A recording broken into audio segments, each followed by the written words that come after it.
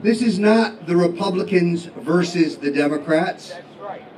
This is the elites of the Republican and Democratic Party who have driven this country into the ditch versus Donald J. Trump and the rest of America.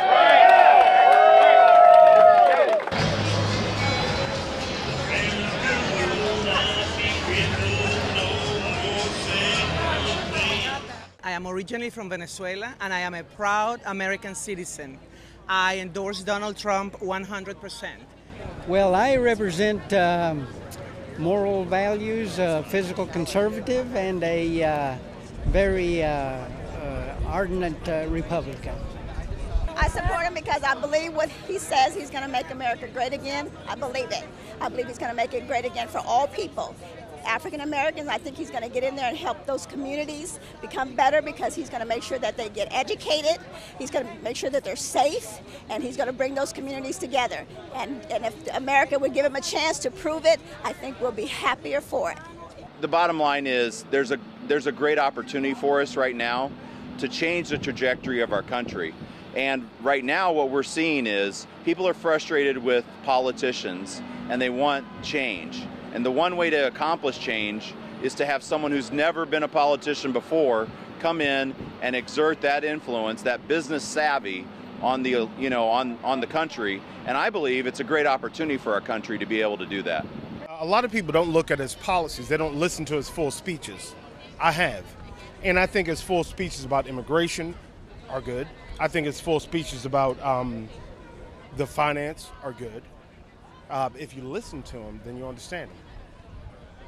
I like that he's taken the media and called you out for what you are, and that the major multimedia has been run by our government and used to promote their agenda. And he just likes to give Americans the proper chance to increase their value of their dollar and better their family. Why I like Trump is I believe that he is going to be the one that help unite America, not just politically speaking, but racially speaking, and in so many other ways. I think that he's going to be that person that's going to surround himself with great people to help not only restore our country, but to make our country great again.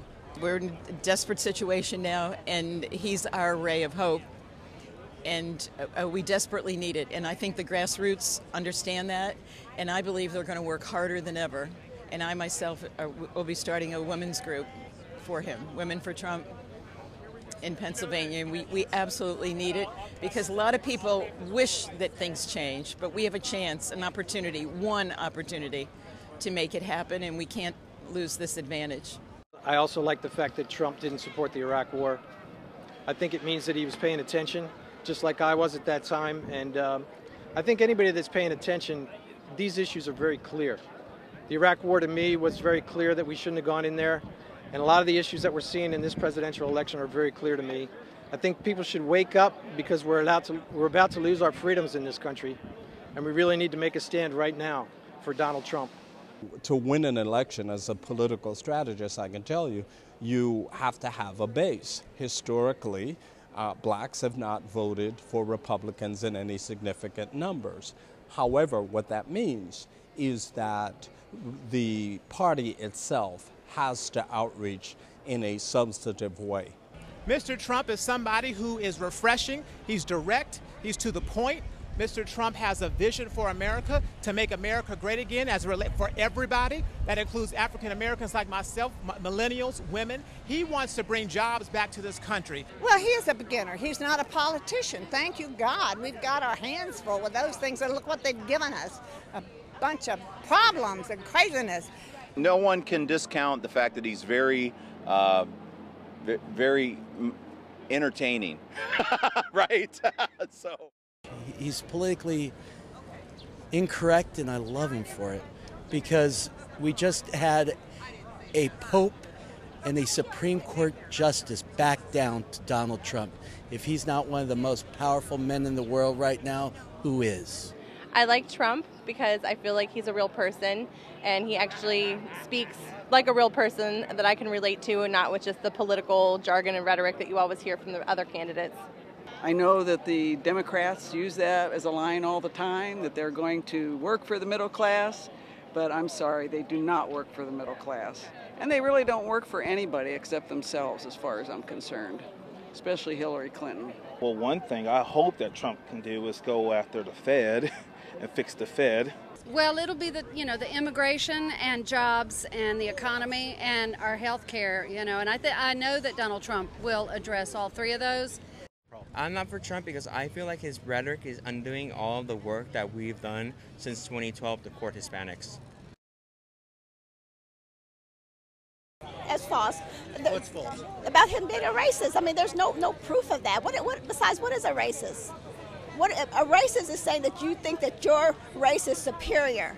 And Trump is not a man like that. He doesn't think the white race is superior than the black race or any other race. And I think that people that know him and that have worked with him, they can vouch for that. And so I don't think that he's a racist at all. I think he's going to bring the people together. We are people that can think for ourselves, and we see exactly what is going on. He's not sexist at all. If you look at his organization, many women are top executives in his organization. And I think that he has employed hundreds, thousands of immigrants. I think that he has said things that resonate in everyone's hearts and minds. The blacks are convinced that he's a racist. The blacks who are uninformed. But the Americans who are paying attention, they're going to vote for Trump. It's a false narrative that they try to put out there to do anything to discredit him, because they know that from people that know him, that he's a man of character, integrity, he's loyal, and all of those are good characteristics for a man that's going to be a good leader. And a leader that's able to bring people together because he understands. He's worked with people from all walks of life. Black, white, Hispanic, all different races, because he's a very successful man. And you don't hear people coming out against him personally like that. He's very genuine to his employees and his people, and I mean, everyone that's endorsed him, the different pastors. All lives matter. If you say to me Black Lives Matter, I see that as racist. I don't like it. I'm upset, I'm angry when you say to me Black Lives Matter. Tell me all lives matter, and then I say okay. You can't say to me Black Lives Matter. That seems racist. How is it not racist? On its face, from the words, it's racist. All lives matter. If you start anywhere else from that, you lose me. He's a misogynist, he's a racist. There's no evidence, in my view, that he's any of the above. Look at his organization. Look at who he's hired. Look at where they are in different aspects of his organization. To suggest otherwise, in my view, is simply a distraction that the mainstream media in the U.S. enjoys engaging in. I have never in my lifetime seen black people come against the police the way that they do. Because when police are called into those communities, they come to protect them and to save them, not to harm them. And to have all this rhetoric and this divisiveness to come up in this young generation. I mean, we're here at a new generation in our country for blacks. And that is not something you want to start instilling in these young black men right now, is to be against the police, the people that are going to protect them when they call and when they need them, especially in those crime-ridden communities like that. Well, he's not a racist and he's not a misogynist. If you go back before he started to run for office, no one said he was racist, no one said he was misogynist. He even had Omarosa as his right-hand woman there on The Apprentice. She's black, she's from Akron, and she's a woman. Not to mention his golf course was the first golf course to actually accept African Americans. Even when the citizens complained, he said no, he's still going to have it. We need to take care of our vets. We need to take care of Americans first. Immigration, oh my gosh, I'm for immigration, legal immigration. My parents are here legally. My father was born in Austin. My mom gave up her citizenship to her country to be an American citizen. My grandparents from my father's side entered the country legally, and they worked their butts off to get what they had, okay? So legal immigration is fine. I'm upset that we're reclassifying illegals that are 17 and under as refugees, and we're giving them our taxpayer money. Why is our American vets on the side of the road homeless, not getting the medical treatment they need? Why do we have kids starving? The subject of immigration is pretty huge in Texas. We've got a lot of the drug issues coming over the border. It's like flooding over the Texas border. Our, ranches and things down on the border. I mean, the people don't feel safe. So we've got security issues, we've got drug issues, as well as obviously like the tax and healthcare and all the things that are taken advantage of by the ones who aren't paying the taxes for those items. And so it's a huge burden on the economy. I look at those Hispanic lives and I say, I don't understand why you're working 3 jobs to try to help your family get ahead in this world, and all of a sudden, all you're doing is taking that money and they're going to take it from you and give it to that guy over there doing nothing, just sitting under the tree, enjoying life. I said, that's not the way it is. It's got to be the way you are, that you're working hard to try to get ahead. You ought to be able to keep what it is that you're making. The people that are coming illegally, many of them are great people, but some of them are drug pushers, some of them are rapists, and that doesn't mean that Mexicans are like that. That means that people that are coming into this country illegally from wherever they are, they're breaking the laws, and we should put an end to that. That open border allows anybody and everybody to come in just porously. And we have one of the highest unemployment rates in the district that I'm running in, and we have a lot of people that are looking for jobs but can't find work. And I think the immigration issues, whether it's the people that President Obama, has placed in Florida without the acknowledgement of even some mayors in local areas. And it's not a race issue, it's a safety issue. And I think that we need to recognize it as that. And I think the media so many times wants to twist it, turn it into a race issue. Every country in the world has its borders, and the United States has borders, and the laws that are on the books should be enforced. I don't know why the world is upset that we want to enforce the laws here in this country. We need to, for the safety of every American, and I believe that Donald Trump is ready to do that. I don't trust Hillary Clinton at all. We've got to come together and recognize, too, that, Muslim extremists, Islamic extremism, they want us dead. And we got to know who we're letting in, and it's not just about saying, hey, you're this religion, you can't come in, but we got to know, hey, do you feel this way? Are you willing to come and accept who we are? Because we're willing to accept who they are if they want to come live here peaceably. But if you want to come here and kill us, then we got to know that, and we have to be able to recognize and put your foot down and say, hey, you're not going to come in and change who we are. We can abide by the rules, but if you can't, then you can't be here. If Mexico educates their own people, they'll discover it's a great place to be. And they won't have to come over here because they'll be educated. And the lack of education by the Mexican government and the cartel that controls them and kills 80 mayors in 1 year, I can understand why people want to come here. One of the big arguments here is between globalism and nationalism. And I think Donald Trump is really the only person on either side that has been a nationalist. And I think Hillary is just a representation of the establishment. And she's all for globalism. I think she is a criminal. I think she should be tried for murder for what happened in Benghazi. If that didn't break your heart when Mrs. Smith spoke last night about her losing her son and the lies that Hillary Clinton told this woman, that is criminal. She needs to go to prison. That is my humble opinion. I'm originally from Arkansas, so I'm very familiar with the Clintons. And I cannot even imagine this country under her leadership. As a matter of fact, it scares me. That's why I'm out here, letting people know every chance I get that please take a chance on Trump, because we know what we get with the Clintons, and we don't want that, and we certainly don't want another term of Obama, because the black community is hurting. Hillary's proposal to increase the number of Syrian refugees to 100,000 people and without knowing who they are and scatter them all across the country is dangerous, and I think people in Montana are quite worried about that. She wants to have a new world order, and that's a terrible thing to have. We can't all be under one umbrella. People have a right to choose where they live, and as long as it's done legally and you're accepted in the community that you go to, you should be able to do that. But if the community doesn't accept you, you shouldn't be able to force your way into it. Oh, I remember Mina. I remember. Trump's sort of an odd duck, isn't he? He's a little different. But he brings out stuff that no one else will talk about. You know, he calls her Crooked Hillary, which sounds kind of mean, but when you really delve into what goes on in her past, she really is crooked. She is a gangster. She's a mobster. She's like a mafia don, except she's the new level of mafia don.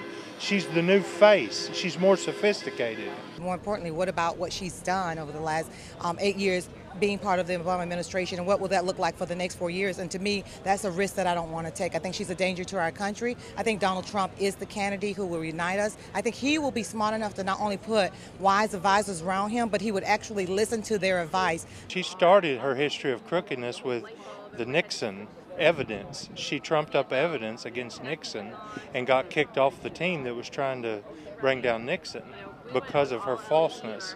Then the next time she came up on the scene was the Arkansas Development Bank, where she ran the Rose Law Firm with Webb Hubbell, and Webb Hubbell and her vetted all the people that got the multi-billion and million-dollar loans in the Arkansas Development Bank.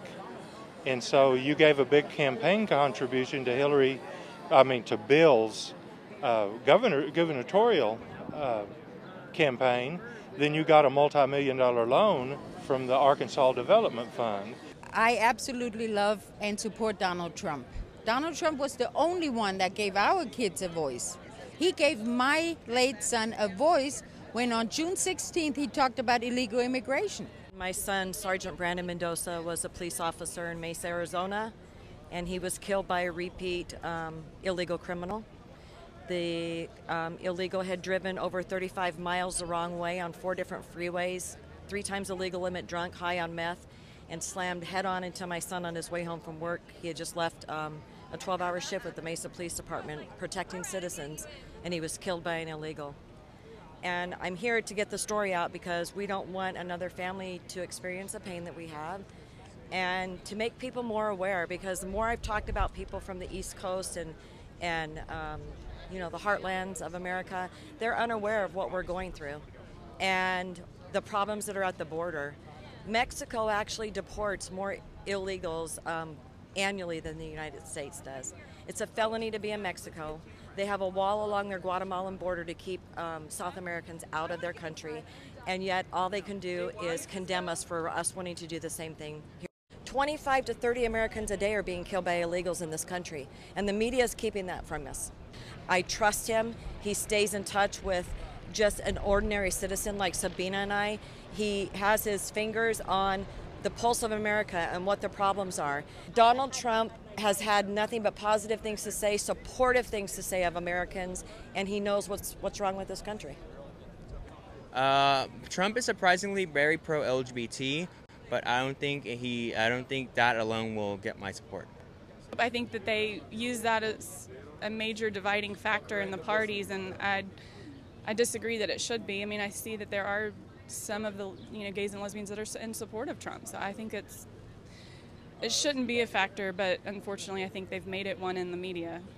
I'm a minister, so I feel very passionately about my personal views on this issue, but I don't think that the United States needs to be, I don't think our government needs to be legislating religion. I think the same Constitution and Bill of Rights that gives me the freedom to choose and live how I believe gives the freedom for another American to be gay or lesbian, and I don't think we should interfere with that. 1 Corinthians 5, Paul's teaching about sexual immorality in the church, and he says this about sexual immorality. He says, if it's outside the church, what business of it is mine? He said, but when you come into the house, when you become part of the family of God, then the church has a responsibility to teach our values.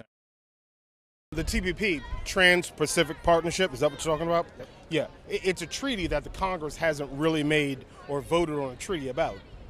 Every treaty is supposed to be voted on by the Congress. We all agree on that? Okay. But it hasn't been. They're able to see one page per congressman, but they can't vote on it. All right? That's illegal. That's illegal. Okay. So I'm against that. What I'm for is voting on it, give it to us, let the people see it, because that's the process. Let us, the people, see it, because the Congress are the people, and then we'll vote on it. But the TPP, no, I'm against it completely. Well, I'm definitely concerned about NAFTA and the TPP, and I really hope that he brings our country back to, thriving in industry and brings our jobs back from overseas. I'm all for him being against the TPP. I think it's just kind of a replay of NAFTA in many ways. And I think it's been shown that NAFTA really hurt the middle class and kind of decimated jobs in this country. I think the TPP will do the same. And I think it's these global corporations that are driving these things. And Trump is not bought and paid for. He's not taking money from these big donors, these global multinationals. And I think that's huge. And I think he will support the American worker and bring jobs back. Daddy Bush and Brother Bush, they got their brother and son off of being the original Bernie Madoff. Neil Bush was a crook and he ruined a lot of individuals, so I'm glad he's not here. I'm glad the Bushes are not here. I think that we'll get the word out eventually, and people will realize because their lives have not been improved. I mean, we have 94 million unemployed people in this country. Food stamps have quadrupled since Obama has been in. I mean, the country is in bad shape, and we're almost $20 trillion, I can't even say that word, in debt. That's bad, really, really bad. Which of the two choices has the best mindset to provide safety and security to this country? Security from the standpoint of rebuilding our military and using it properly when it's, when we need to defend our critical interests, and safety in terms of whether we are going to be safe here at home. I'm sure that people in Europe, because of what is happening there with the refugee crisis, wish they had someone in power that could kick ISIS butt. That man is Donald Trump. He would never allow that in the United States. Trump has said good things about Putin in the sense that he would talk with him. I still see this kind of Cold War mentality going on both sides of the fence, the Republicans and the Democrats. You've got the neocon foreign policy on the right, which is still trying to sell this Cold War mentality that it's us against the Russians. And I think a lot of things have changed, especially when it comes to dealing with ISIS in Syria. I mean, I think we're on the wrong side of that, and probably Russia's on the right side. He has been a successful entrepreneur, a successful CEO, a successful person in the media for many years. He took $1 million and turned it into $10 billion. And so that is a type of leadership, that's the type of experience that you want for somebody to be at the top level of our country. People are probably a little bit nervous, especially those in leadership, because they think, oh man, we can't control this guy. I mean, he's out there on his own. So it does create some contentious situations. But I think the people, have spoke, and that's who they want in the Republican circles. And hopefully in November, the whole U.S. of A. will speak for Trump. The two-party duopoly that has given us endless war, erosion of our civil liberties, massive debt and borrowing. They have given us a foreign policy that is expensive and incoherent. And we're broke. And we are stone cold broke. So when Hillary Clinton decided to bomb Libya so that we could institute Sharia law to put the women of Libya back 2,000 years, we had to go to the national credit card to borrow the money for the bombing.